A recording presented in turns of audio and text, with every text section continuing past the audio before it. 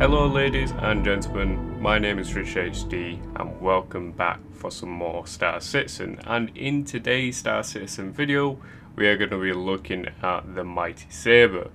Just before we start and have a look around the ship, as usual we're going to have a look at the statistics. So indeed it is a fighter, its length is 26 meters, its beam is 24 meters folded and 30 meters deployed. Its height is 5 meters with the gear down and 3.8 meters with the gear up. It weighs 18 tons. It is a one-man ship.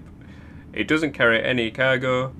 It has 2 times size 3 primary thrusters, 8 times size 2 maneuvering thrusters, 3 times size 1 power plants, 2 times size 1 coolers, 4 times size 2 shields. It has a quantum drive.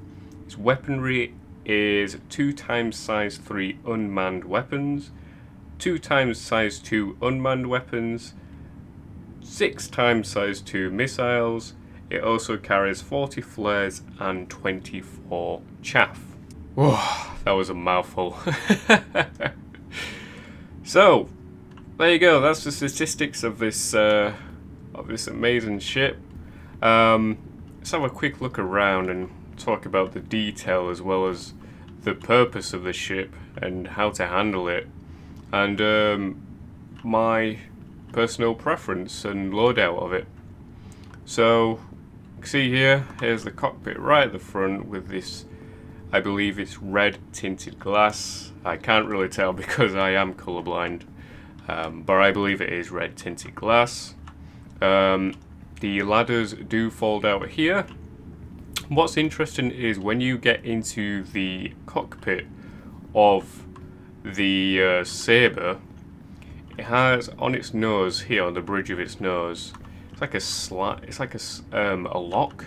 It will slide down so that the cockpit glass can fold up, extend up so the pilot can get in, and then it folds down, and then this lock slides up and it locks the glass in place, which is really cool. You do see it when you get into the cockpit of the Sabre, and I will be showing you that later on. Doesn't look like there's any intakes on the front, but we definitely do have intakes here. You can see we've got some lights here. So this ship does have 2 times size 2 weapons, and it also has 2 times size 3 weapons. Now the size 3s aren't gimbaled, but the size 2 are. The size 2s are in fact Badgers, and the size 3s are Panthers. But my personal preference is I like to have Panthers, or if you're a little bit more accurate, you can go for ballistics such as the broadswords, which are absolutely devastating. But I prefer energy weapons because you don't have to rely too much on accuracy, and there's no ammo. So that's a bonus, right? And there's 4 size 3s, so you do rip apart shields and ships fairly quickly in this as well. So you get this nice stealth feel when you look at the ship. The Aegis manufacturer do like to design their ships in this black and red matte finish, and they like to make it look as stealthy as possible. So you can see the reasonably sized engines on this compared to the size of the ship. The engines are almost as tall as the ship itself, so fairly big. So people have been complaining why there's like this piece of bodywork, almost looks like a blade in the front of this thruster. Now I believe it's because it's like angular and there's like a round thruster here. I believe it's supposed to bounce EM signatures off or IR signatures off, so it doesn't read the heat profile of the Sabre.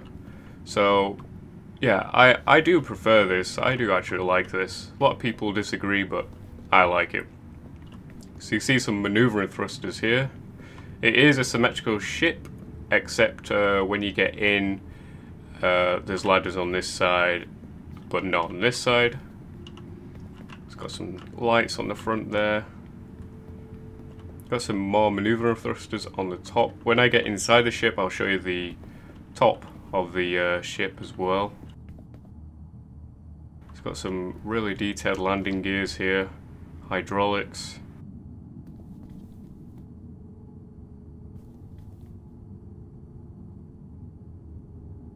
Really, really nice. A lot of detail goes into these ships. A lot of detail. So these wings here, these wings actually do retract out when you're in flight, and they fold in when you're landed like this, of course, which is really cool. And it looks like it's got flaps on as well, so when you go into planets with an atmosphere, you have to take gravity into consideration. With these flaps, you do have more maneuverability in those places as well. So really good idea there. Interesting design. It's very similar to the Vanguard Warden that I did a review of. I'll leave a link in the video description below if you want to check out my Vanguard Warden review. But the back of the Sabre looks almost identical to the Vanguard Warden. I mean, the Vanguard Warden is bigger because it is a deep space fighter. This is more of a stealth fighter. See the exhaust here. Got some more exhaust here. These, I believe, possibly run through the cooling. It's like a radiator, like the hot air comes out of here. These are the main engines. Very cool, very futuristic. Not too futuristic in an alien aspect, but futuristic enough to say, look, humans have reached a certain point in technology where it's like this, if that makes sense, guys. Let's have a look here. Got some grills in there, not entirely sure what they are.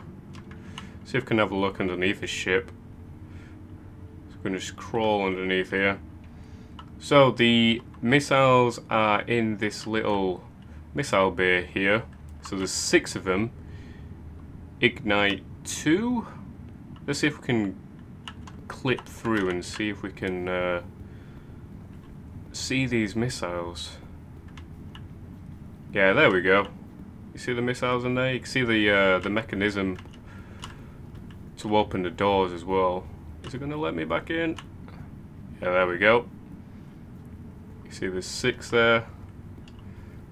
But my personal preference is I would definitely change these out for Tempest 2s, because the Rattlers are bugged right now.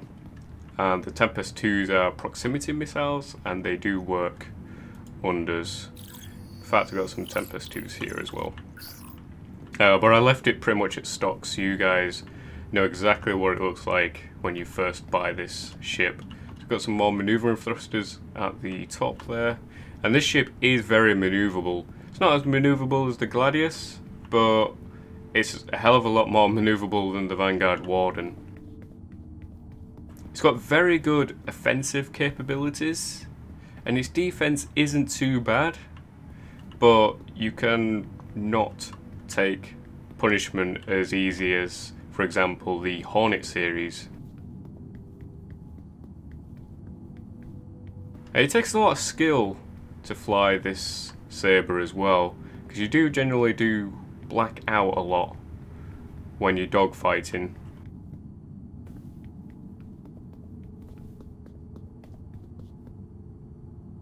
Right, so let's have a look at the cockpit here as well. Really nice animations. Pretty quick to get in and out of the ship as well. In my opinion, a lot faster than getting into the Hornets. So we're just gonna have a look around. So these fans right next to us that look like air intakes, they're possibly to pressurize the cockpit.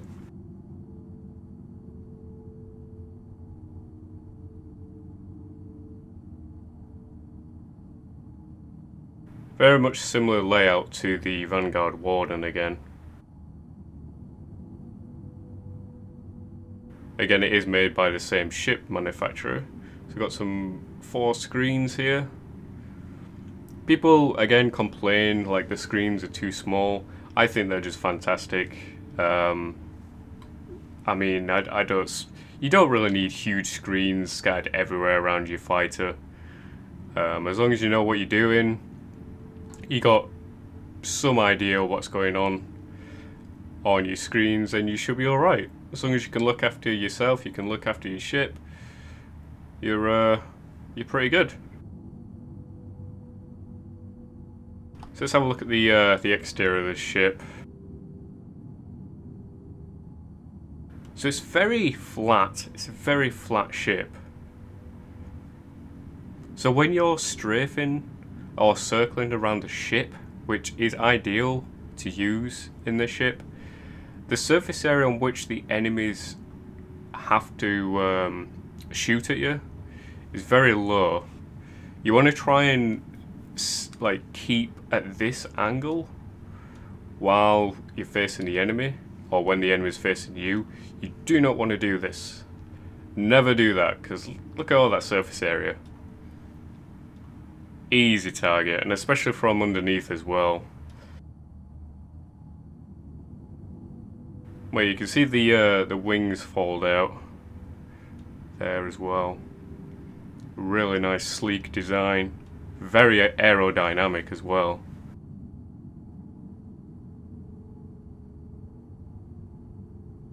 It's just a gorgeous looking ship.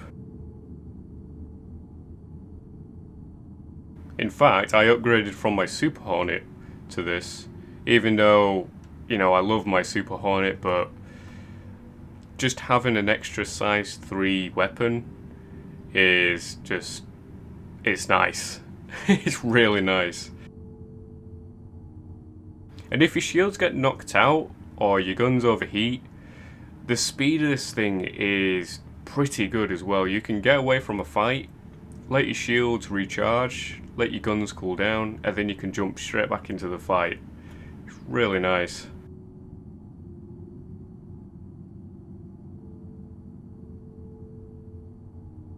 Would I recommend this ship? Oh yeah, definitely. Definitely would recommend this ship. So it gives you an idea what the pilot looks like inside. So I'm not naked this time, guys. I'm not naked this time. But yeah, there's not much to go over anymore, so we're just gonna hop out. You can see the lock sliding down. Just jump out, don't need a ladder to come down. See the lock go back over the glass there. But yeah, absolutely fantastic. I have so much fun in this, especially in Vandal Swarm. It's just, I don't know, there's something about the ship, its character, its performance, it is just outstanding. Would I recommend this ship over the Gladius or the Hornet? yes. What features do you think I should, what would I change? Well, it's a pretty big fighter. I wouldn't change the design layout, but I would probably make it a two-man ship. Just one behind. Someone just to manage the shields and power, much like the Vanguard Warden. But it is what it is. It's a one-man crew. That's what CIG have made it into. Maybe in the future they could turn it into a two-man crew, because you can see there's more headroom to put another man in there. Do you think? If you agree with me or disagree with me, leave your thoughts in the comment section below. I'd love to hear your thoughts on this ship, if you've got this ship or you plan on getting it, or ask some questions about it, and I will definitely try my best to answer all I can. So, as always guys, I'd just like to thank you so much for watching this video. If you do love Star Citizen as much as I do, definitely check out my other videos. Share your thoughts in the comment section below. If you did like this video, leave a like, and if you want to support this channel and see more videos like this in the future, click that subscribe button. So as always guys, thank you so much for watching, take care, and I will see you in the next universe. Bye guys.